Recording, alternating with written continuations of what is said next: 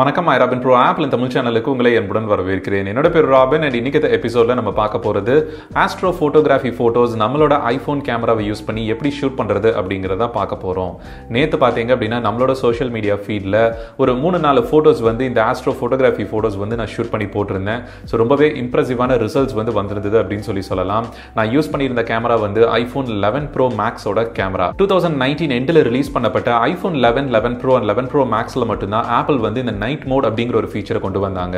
So நார்மலாக நம்ம street objects இதெல்லாத்தையும் வந்து நம்ம 7 o'clock மேலே எடுக்கிற ஃபோட்டோஸ் மட்டும் நம்மளுக்கு நைட் மோடை வந்து ஆல்மோஸ்ட் டே டைமில் எடுத்த பிக்சர் மாதிரி காமிக்கிறதோட இல்லாமல் ஸ்கையில் இருக்கக்கூடிய ஸ்டார்ஸையும் வந்து அவ்வளோ ஒரு நல்ல கிளாரிட்டியோட அந்த என்டையர் பிக்சரோட பார்க்கும்போது உங்களுக்கு வந்து அவ்வளோ ஒரு பியூட்டிஃபுல்லான ஒரு வியூவிங் வந்து இருக்கும்.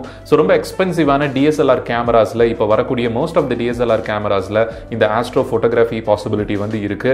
இதுக்குன்னு தகுந்த மாதிரி பார்த்தீங்க அப்படின்னா அவங்க exposure, ISO and shutter speed எல்லாத்தையும் அட்ஜஸ்ட் பண்ணி ஒரு பெர்ஃபெக்ட்டான ஒரு ஆஸ்ட்ரோ ஃபோட்டோகிராஃபி ஃபோட்டோ வந்து அவங்க ஆக்சுவலாக ஷூட் பண்ணுவாங்க ஒரு ப்ரொஃபஷனல் ஃபோட்டோகிராஃபர்ஸ். அண்ட் இந்த சிமிலரான ஃபீச்சர் தான் வந்து நம்மளுக்கு iPhone 11, 11 Pro அண்ட் Pro Maxல வந்து ஆப்பிள் ஆக்சுவலாக இன்ட்ரடியூஸ் பண்ணியிருந்தாங்க.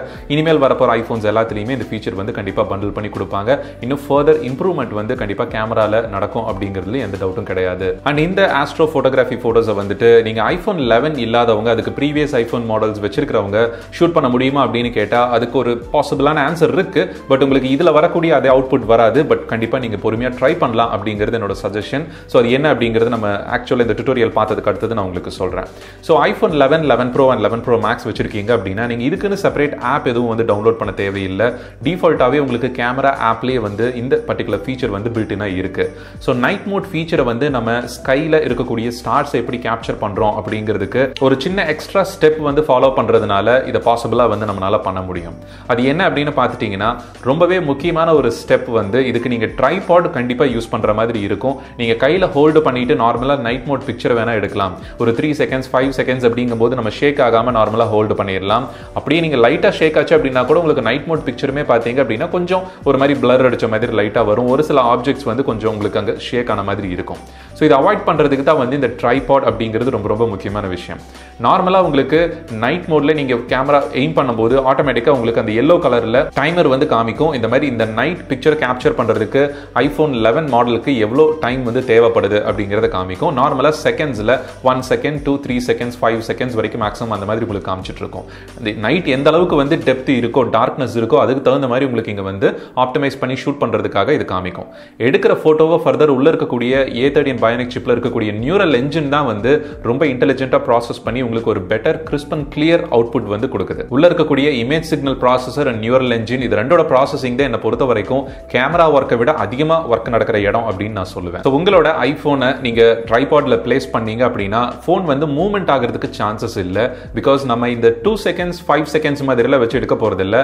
ஐபோனை வந்து 30 secondsக்கு நம்ம வந்து ஃபோர்ஸ் பண்ண போறோம். ஒரு நைட் மோட் பிக்சர் எடுக்கிறதுக்கு அதோட டைமர் லிமிட் பாத்தீங்க அப்படின்னா ஆப்பிள் வந்து 30 seconds வரைக்கும் வந்து லிமிட் பண்ணியிருந்திருக்காங்க. ஃபியூச்சர்ல இதுவே வந்து உங்களுக்கு 30 secondsல இருந்து 45-60 seconds வரைக்கும் போச்சு அப்படின்னா ரிசல்ட்ஸ் வந்து இன்னுமே ஸ்டன்னிங்கா இருக்குங்கிறது என்னோட ஒப்பீனியன். எப்பொழுது நம்ம போட்டோ எடுக்கும்போது எப்படி ஆப்ஜெக்ட்டை வந்து சூஸ் பண்றதுக்கு செலக்ட் பண்ணுவோமோ, ஒரு பர்டிகுலர் லொகேஷன்ல நீங்க ஃபிங்கர் ஸ்கிரீன்ல வந்து டச் பண்ணீங்க அப்படின்னா உங்களுக்கு ஆட்டோமேட்டிக்கா அதோட டைமர் வந்து இன்க்ரீஸ் ஆகும். டார்க்னஸ் அதிகமா இருக்கக்கூடிய இடத்துல வந்து நீங்க டச் பண்ணும்போது உங்களுக்கு ஆட்டோமேட்டிக்கா பாத்தீங்க அப்படின்னா டைமர் இன்க்ரீஸ் ஆகிறத நீங்க கவனிப்பீங்க.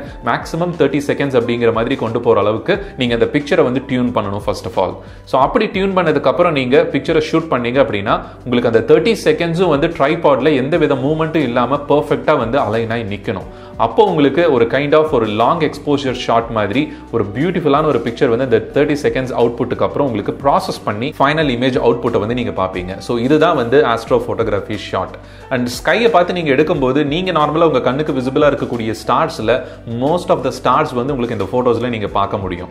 நேத்து பிக்சர்ல பாத்தீங்க அப்படின்னா ஒரு கான்ஸ்டலேஷன் கூட நான் கேப்சர் பண்ணியிருந்தேன் நினைக்கிறேன். கான்ஸ்டலேஷன் அப்படிங்கிறது ஒரு குரூப் ஆஃப் ஸ்டார்ஸ் சேர்ந்து அது ஆஸ்ட்ராலஜியில் ஏதோ சம்திங் சொல்லுவாங்க. எனக்கு அந்த அளவுக்கு டீட்டெயிலாக தெரியாதுங்க. ஸோ அந்த கான்ஸ்டலேஷன் பிக்சர் நான் உங்களுக்கு இப்போ ஸ்க்ரீனில் காமிக்கிறேன். அது என்னவா இருக்கும் அப்படிங்கிறது நீங்கள் கெஸ் பண்ணி பாருங்க. ஸோ இப்படி தான் வந்து நம்ம ஆஸ்ட்ரோ ஃபோட்டோகிராஃபி நம்மளோட iPhone 11, 11 Pro and 11 Pro Maxல வந்து ஷூட் பண்ண முடியும். ஆல்ரைட், இப்போ iPhone 11, 11 Pro, 11 Pro Max என்கிட்ட கிடையாது. அதுக்கு ப்ரீவியஸான மாடல்ஸ் வச்சிருக்கேன். நான் எப்படி எடுக்கிறது அப்படின்னு கேட்டிங்கன்னா நைட் மோட் அப்படிங்கிற ஒரு ஃபீச்சரை தேர்ட் பார்ட்டி ஆப் ஆன நியூரல் கேம் அப்படிங்கிற ஒரு ஆப் வந்து ஆக்சுவலாக நம்மளோட ஐஃபோன் மாடல்ஸ்க்கு வந்து கொண்டு வந்திருந்தாங்க. அதாவது iPhone 11 லான்ச் பண்ண அந்த மொமெண்ட்ல பார்த்தீங்க அப்படின்னா நியூரல் கேம் ஆப் வந்து ஒரு தேர்ட் பார்ட்டி டெவலப்பர் ரிலீஸ் பண்ணது தான். ஸோ ஓல்டர் ஐபோன் மாடல்ஸ்லயும் வந்து இந்த நைட் கேம் எக்ஸ்பீரியன்ஸ் பண்ணட்டும் அப்படின்னு உள்ள இருக்கக்கூடிய neural engine image signal ப்ராசஸரை use பண்ணி இவங்க சாஃப்ட்வேர் லெவல்ல ஆர்டிஃபிஷியல் இன்டெலிஜென்ஸ் எல்லாத்தையும் யூஸ் பண்ணி ப்ராசஸ் பண்ற ஒரு இமேஜை வந்து ப்ரொடியூஸ் பண்ண முடியும் அப்படின்னு சொல்லி காமிச்சாங்க. நல்லாவே ஒரு பெட்டர் ரிசல்ட்ஸ் இருந்தது அப்படின்னு சொல்லலாம். இந்த நியூரல் கேம் ஆப்பை பார்த்துட்டீங்க அப்படின்னா உங்களுக்கு பிரைஸ் வந்து 400 rupees அப்படிங்கிற மாதிரி வரும். என்னோட ரெக்கமெண்டேஷன் நீங்க ரொம்ப ஓல்டர் ஐபோன்ஸ்ல இதை ட்ரை பண்ண வேண்டாம் அப்படிங்கிறது.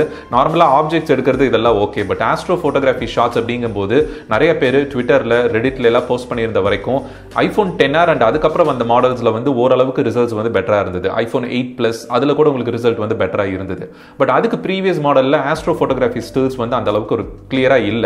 பார்க்கிறதுக்கு ஏதோ சும்மா ஒரு லைட் பல்ப்ஸ் மாதிரி தான் இருந்ததே ஒழிய ஒரு நல்ல ஒரு கிளாரிட்டி வந்து இல்ல அப்படின்னு தான் என்னால சொல்ல முடியும். நைட் மோட் ட்ரை பண்ணணும் அப்படின்னு நினைச்சீங்கன்னா உங்களோட ஐபோன்ல தாராளமா நியூரல் கேம் ஆப் ட்ரை பண்ணுங்க. பட் ஆஸ்ட்ரோ போட்டோகிராஃபிக்காக நீங்க வந்து நியூரல் கேம் ஐபோன் 10R அதுக்கு ப்ரீவியஸ் இருக்கிற மாடல் இருக்கிறவங்க ட்ரை பண்றது அந்த அளவுக்கு ஒர்த் இல்ல அப்படின்னு தான் நான் சொல்லுவேன். ஸோ இவ்வளவு தாங்க ஆஸ்ட்ரோ போட்டோகிராஃபி போட்டோஸ் வந்து எப்படி எடுக்கணும் அப்படிங்கறத பத்தி பார்த்தாச்சு. இந்த வீடியோ உங்களுக்கு யூஸ்ஃபுல்லா இருந்தது அப்படின்னா மறக்காம உங்களோட ஃப்ரெண்ட்ஸோட ஷேர் பண்ணிக்கோங்க.